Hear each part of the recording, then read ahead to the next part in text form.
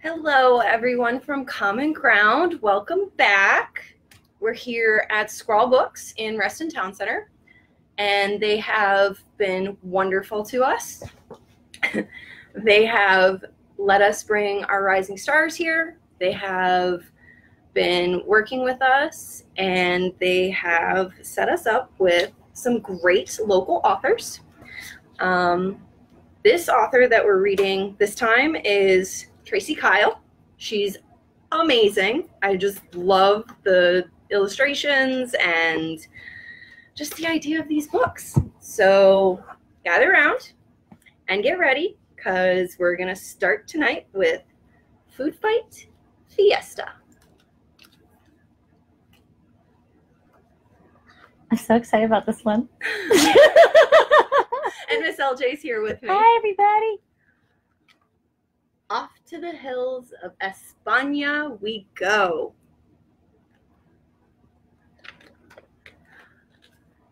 Grab a tomato and throw. Look at that. It's everywhere. It's just everywhere.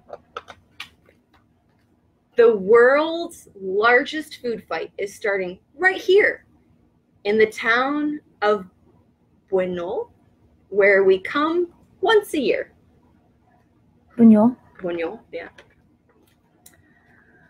I put on my goggles, I got mine on, and look for the truck that hauls the tomatoes.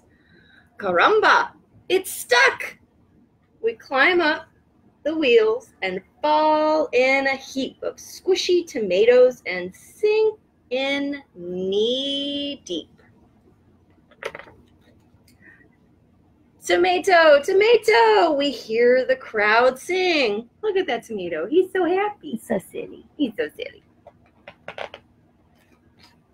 We're ready to squash the tomatoes and fling the truck. The truck moves in closer. Here we go. Grab a tomato. Get ready. Now throw. I know a couple of kids who would love this book just for that. Throw. And throw. Whoosh. Tomatoes are flying in the air. Look at all those tomatoes. That's crazy.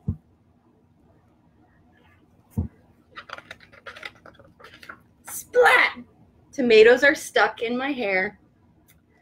They ooze in my ears and they drip off my nose. They run down my ankles and squish in my toes. Oh my word. That's so messy. I love it.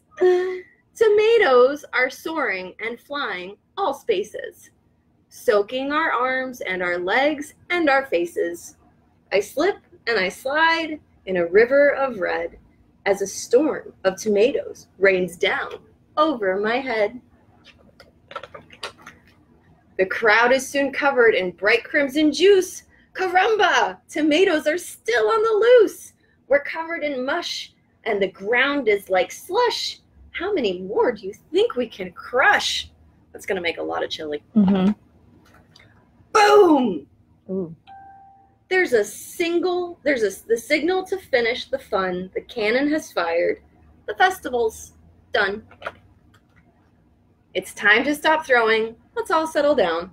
The firemen show up to tidy the town. We head to the river to rinse off the mess, the pulp and the goo, a sure sign of success. The town of Buñol settles down for the night, already dreaming of next year's food fight. Tomato, tomato, I chant in my sleep, cuddling a tomato I managed to keep. That was that one. I like that one. That was fun. Really fun. I like that a lot. That one was really, really fun. Our next one, I think I like the words more than anything. The boom, the onomatopoeias. Yeah, no, she's really good about that. Yeah. Like getting the kids involved. Oh, Pepe and the parade. A celebration of Hispanic heritage. Yay. Again, by Tracey Kyle. Pepe wakes up early. There's a festival today. He's going to the city with his family. Ole! Amigos and familia will attend a celebration honoring Hispanic people all across the nation. Pepe cannot wait to see his friends and eat palatas and hear the mariachis play guitars and trumpets. Also known as guitarras and trompetas. I did not take Spanish, I took it. Mommy makes a special breakfast filled with love and care. The smell of chilaquiles and frijoles warms the air. Abuelo talks of heritage, traditions, and países, and says it is a festival to showcase their raíces. Yay! Learning Spanish. Love it. Today is special, Pepe, for the history and pride of millions of Hispanics who are living by our side. Pepe makes some little flags and wants to color more, but Mommy interrupts him. Let's get ready, por favor. Pepe loves his jersey made of radiant colors. Mommy is enchanting in her flada lined with flowers. Abuelo has a thing for hats and wears a white sombrero. Papi looks so dashing. Mommy cries, Mi carambo. Mi caballero. There you go. Sorry, guys. The city pounds with energy, and Pepe feels the pride. Remembering Abuelo's words, Hispanics by our side. Pepe spots some friends from school who are Hispanic too. Ana is from Ecuador and Lelo's from Peru. We know people from Peru. They work with us. Miss Delia and Marita. And Marita. Dylan is Dominican. Andreas es Panameño. Panameño. Yeah. Carla is Colombian. Tomas es Hondureño. There we go. Thank you, Miss LJ. You're wonderful. Juan is Nicaraguan. Teresita es Chilena. Teresita es chilena. Sarah is both Puerto Rican and Salvadorian. Max is Guatemalan. Santiago es Cubano. Pepe wants to join his friends and thinks, soy Mexicano. Abuela waves him over. It's our turn to walk now. Vamos. Vámonos? Vamos. Vamos. Pepe hugs his papi, says, Todos celebramos. Thank you. Abuelo shakes maracas. People love the chaka-chaka sound. Pepe holds his little flags and waves them all around. Mambo, salsa, rock, Bachata, cumbia, reggaeton. Pepe hears the mariachis start a canción. The rhythm of the Latin music floats on down the street. Pepe and his friends are dancing, bouncing to the beat. Pepe gets his friends to taste carnitas and gorditas with creamy guacamole and a side of papas fritas. Abuela takes a picture. Pepe jumps into the pile of laughing, happy, noisy kids. Abuelo chuckles, smile! That night, when Pepe heads to bed, he feels very proud. He knows the day was special. He could sense it in the crowd. He falls asleep so grateful for the fun he had today and knows that next year's festival is just 12 months away. It's not that far. I like that one. That one was cute too. I like celebrating heritages and cultures, and I like when it's it's multi-generational. Yeah.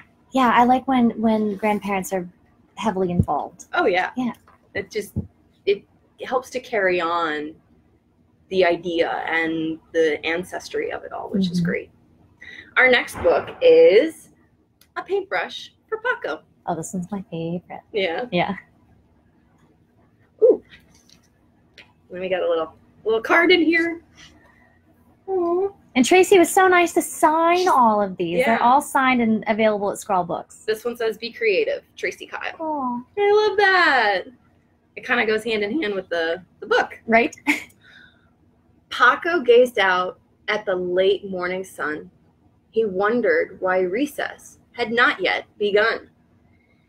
He wanted to go to El Campo and play and act like a matador, shouting, "Ole!" at someone. He thought about football and scoring a goal. He wanted to run in the sun. Hustle! He longed for his lunch with manzanas and cheese. He yearned for a nap underneath the big trees. That was the one word I picked up from Duolingo. Manzana. Paco, he heard. It was el profesor. "Let's follow the lesson," he said. "Por favor." Paco blushed, turning a light shade of red. He sank in his chair and lowered his head. Oof. Oh, Paco, we've all been there. Oh, yeah. But 1 hour later, he could not sit still. He daydreamed and looked out the window until, I wonder what happened. He lifted his lapisa and started to draw the life in his pueblo, the world that he saw. Look at his world. It's beautiful. It's gorgeous. There's so much detail. There's so much going on. He colored montañas and stretched to the sky with pájaros swooping down low, flying high. He doodled his picture and made a retrato with Mommy and Papi and Pancho, his gato, his cat.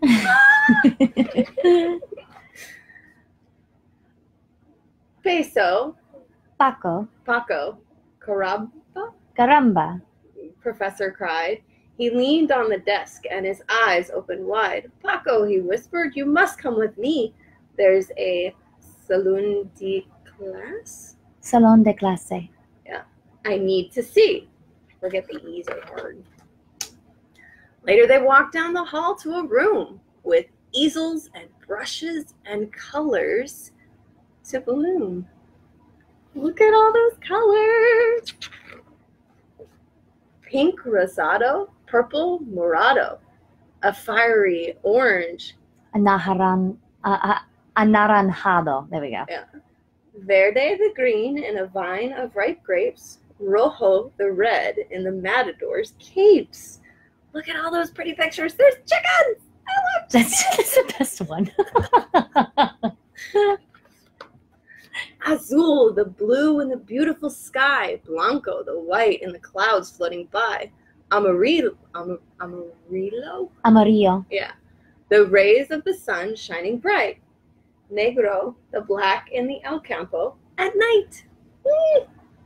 I'm loving his artistic creativity. I know. Next, Paco picked out a brush. On pincel, he chose a few paints and he mixed them up well. I wonder what color he created. He painted and painted, and when he was through, his heart burst in green, yellow, orange, and blue. Oh my goodness. Good job. That's so beautiful. Professor clapped and said, "Que talentoso? Que talentoso. Your artwork is brilliant and marveloso." Paco was grateful and felt so contento. He knew this was such an important momento. Paco looked up at his proud professor who said, "You're a painter. Tú eres pintor." Later that night, Paco crawled into bed, a palette of colors swirling in his head.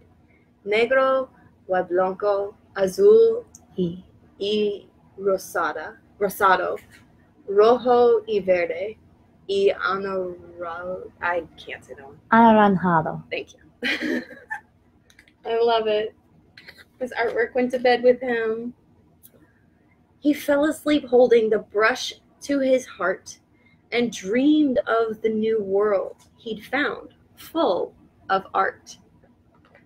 Oh, that was great. I love that one. Yeah, that one's perfect. And there's a glossary in the back to help with vocabulary, which is great. So one of the things I love about these books is it's really good for immersion from younger kids, and it really makes it, learning another language not only accessible, but not in any way intimidating. You just kind of blend it in with the story you're already listening to, and I love that about her. That's great. I might pick up a few of these for Lily just to give her a little soft immersion. And then our final book, Alpaca Pati's Fancy Fleece. It's so cute. It's very cute. It's so fluffy. Miss Shannon knows a lot about alpacas, which makes me laugh. Like. I do. Back when I owned chickens. High up in the Andes, on a mountain in Peru, Pati, the alpaca, guised up her debut. Mommy fluffed her downy fur and tied a beaded bow. Find your cria friends at school. There now, off you go. All the young alpacas met for class beside a lake, and when they spotted Pati, they did a double take. Oh my goodness. Pati, her amigos hummed, your fleece is soft and sleek. And that's the moment Pati the alpaca felt unique.